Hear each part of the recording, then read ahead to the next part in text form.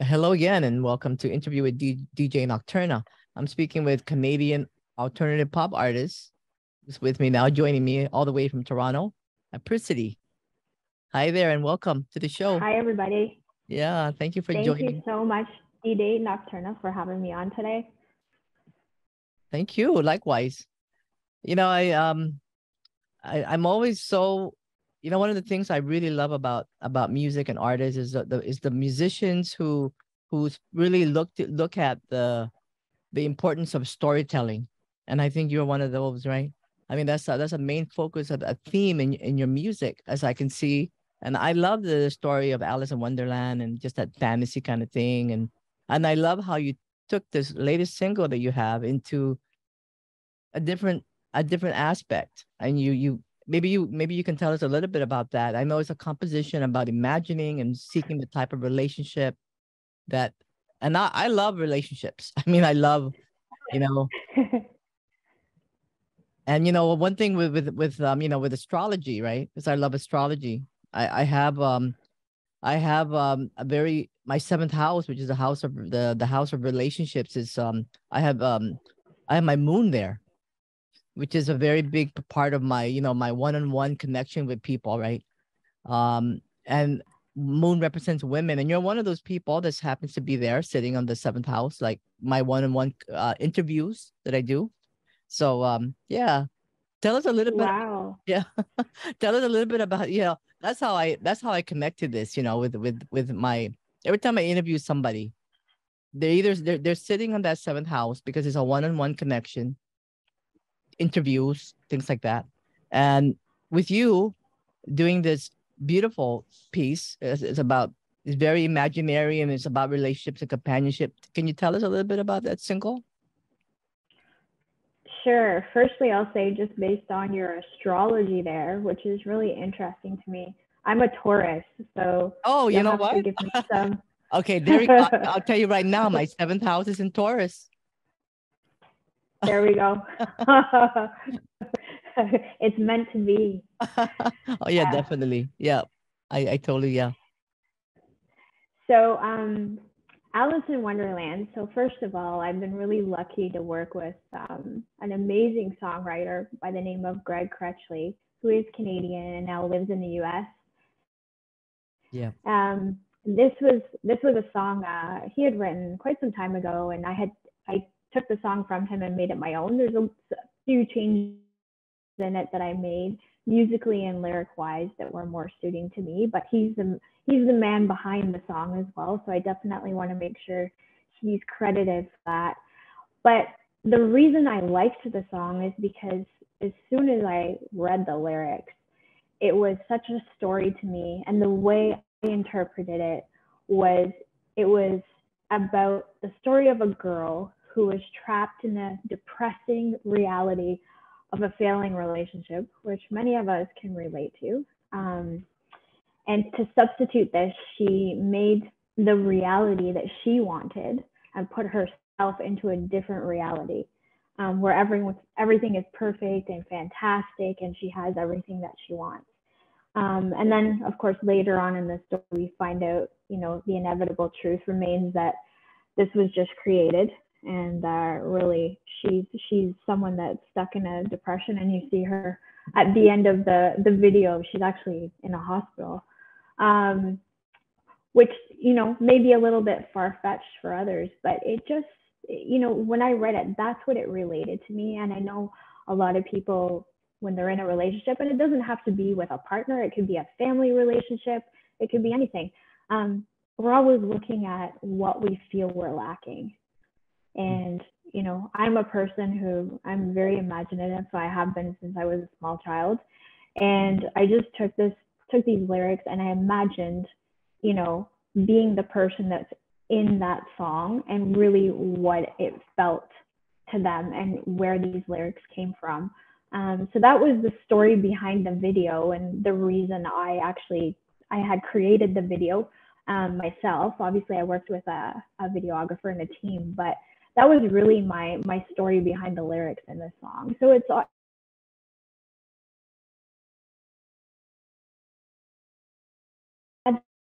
imagining something that we don't have.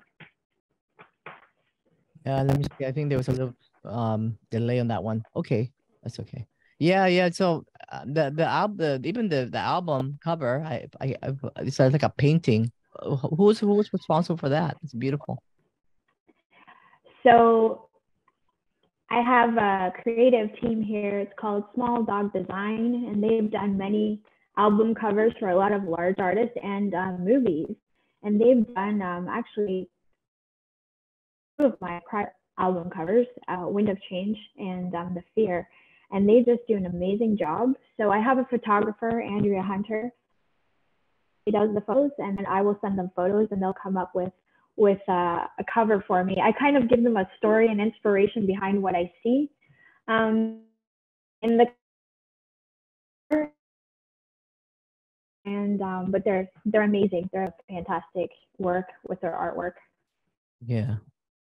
And the producer of this single also, I know he's a Juno nominated Platinum Award music producer. You want to talk about him a little bit? So Tom McKay was in a few different bands. You might know him from the band Joy Drop. They were fairly popular back in the 90s. In fact, Tommy Lee was in their video called Beautiful. He's now gone on to be, he's a producer in Toronto. He's a fantastic human being to work with, but he will push you. He does expect a lot, but he's definitely been somebody who's helped me, not only on the technical side, but just, things I didn't know about recording overall. It's not so simple. You don't just go in and sing and leave. There's a lot more to it. And he has an expectation that he needs to meet. And he's also someone that will help you and has been very helpful to me through the process and just getting into my creative side and having me really think about the song, the lyrics as I'm recording. Yeah, I know that, just going back to your childhood, I know that you were you lived in Scotland. Are you Scottish? Yes. Okay. I am born there, yes. Yes. Yeah, and I know you've done TV programs when you were a kid, and have you always liked music? And how did you start it? I have always liked music. I think it was just growing up, we were encouraged to listen to music. We didn't have TV in front of us. It was, homework and music. My grandparents always had the radio on, whether it was country, Highland music, Celtic music, rock and roll,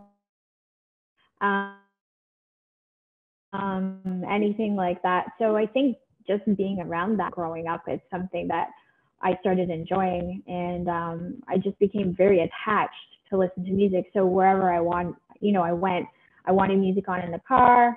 When I was old enough, I got a Walkman so I could listen to music, and it's been enjoyable for me. Also, another thing behind the music was music videos, which were such a huge part of the song. If there was a video attached, I could actually understand, especially as a child, what the song meant, depending on the video and what was happening in it. One of the artists that my family used to listen to a lot was Kate Bush. And, a lot of her, yes. Oh, I love a lot of her videos. Yeah, they're very, fairy tale like. Yes. And a little dark, but, a great storyteller, fantastic vocalist, Have to agree that. So, yeah, absolutely. So she was somebody that I loved listening to. Her, and then on the flip side, Blondie, Debbie Harry, who was just, rock and roll, got on the stage and just, it was like a punch right in the heart when she sang. So I loved listening to that. It went from a very, the Kate Bush is more of the haunting vocal, whereas Blondie was more of the rock and roll, harder rock sound. I mean, that's a beautiful, it's just a beautiful. I just thinking the two artists that I Kate Bush is one of my top favorites. I've been playing her playlist has been on my shows for a number of years. I play her all the time. I love her, especially her Wuthering Heights, and it's storytelling. Yeah. It's a storytelling, and it kind of is dreamy like in many ways as well. You know, dark, yeah, you say, but so beautiful, and her voice, yeah, definitely, yeah. Very captivating, very captivating, almost operatic, right? Oh yeah, yeah, yeah, totally. Yeah, and so this single is called Allison Wonderland. It's released on Cap Records, and it's already released since June. And prior to this, you've had other singles, um, All My Lives in 2021, then The Fear in 2022. So is this going to be a part of an upcoming album or EP?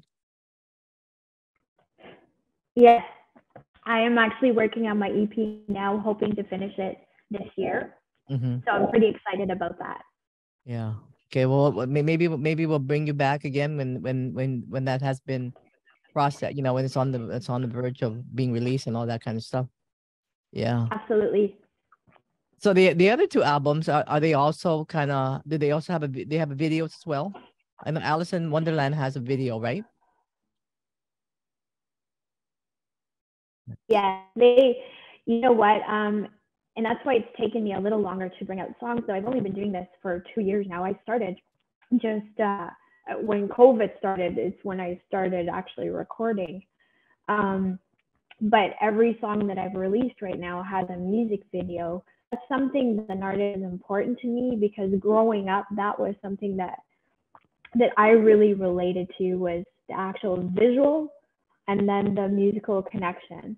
So for me, bringing out a song is amazing, but I feel that there needs to be a visual story to go along with it. So I'm actually working on a new video right now and another song, which I'm looking at bringing out probably in the fall.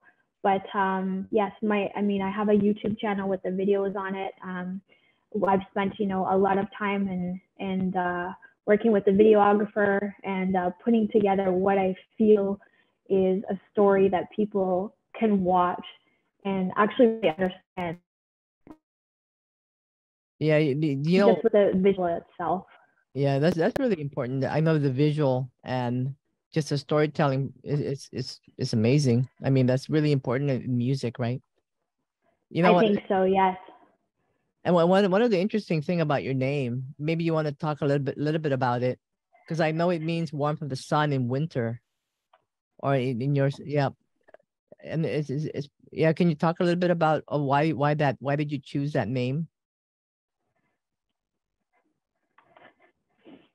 Well, I definitely feel that being in Canada in the winter, we long for the warmth of the sun, and I long for the warmth of the sun. It makes us feel good. And when I was looking for an artist name that would reflect how I felt at the time, that was a name that a meaning actually that came up, and it was obviously it was in like around February or March when I started this, and it was just a cold winter's day, and I thought, what do I really want here right now? I want the warmth of the sun, and it just made sense to me. So I would like to bring the warmth of the sun to everyone in all my songs. Oh, that's so sweet.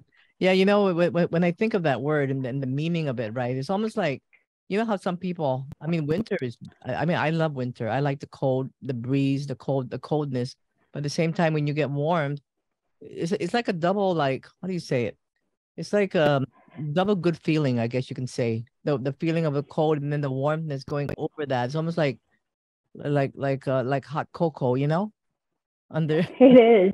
it's like On a cold chocolate. winter's day.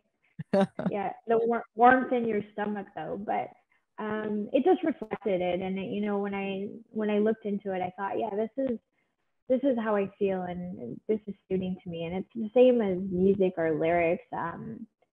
Writing anything or working with any songwriters, it needs to mean something. It's not just a song to sing. I need to be able to relate to it. I need to be able to feel the song. And I think if you look at bands and other artists that are around and have been around for a long time, that's something that they've put forth. Yeah, no, that's very true. Yeah, and of course, big shout out to Shameless Promotion PR. It's funny. I thought you were doing well, exactly, and this is what it's about. I feel even especially during COVID, what could people really do?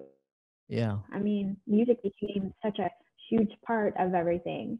Online music, Spotify, things like that, because people weren't going out. And I just feel that music can really change a person's day. Yeah. Oh yeah, definitely. Yeah. I mean, I'm always influenced by the song I'm playing at that moment. I mean, it really can change your feelings. That's for sure. I think it's It can. I think it's the vibration of the song too. Because that kind of sinks in. Yeah. For sure. I mean, don't you probably have a song that you hear that makes you feel, Oh yeah. about something, and then a song that makes you want to go out and have a party, and a song that makes you want to go to sleep. Yeah, To totally. wind down. Well, if anybody wanted to check out your music, what is a good way to find out more about you? I'm on all social media platforms, including Spotify, Deezer, Apple Music, Facebook, Twitter, Instagram. So Apricity Official Music. You can find me on there and give me and what else I'm going to be bringing out soon. And I know you have a tree, right, for that, for Apricity Official Music, right? I do, yes, and also a link tree, and that has a lot of other links that Okay. I have on there. Just some interviews I've done, and then obviously my music videos are on there as well. Oh, okay. All right. Well, I'm congratulations on the single, and it's a great video and great music, and I'm sure we can't wait for your EP when it comes out. Again, this the latest single is called Allison Wonderland, produced by Thomas McKay, who's a Juno-nominated platinum awarded music producer, and also got a great mixing engineer there, and as well as your songwriter as well. Yeah. Thank you so much for joining me on the show, and and I'm looking forward to the next, to the single when it comes out as an EP. Thank you so much, DJ Nocturna, for having me today. Yeah, thank you. Okay.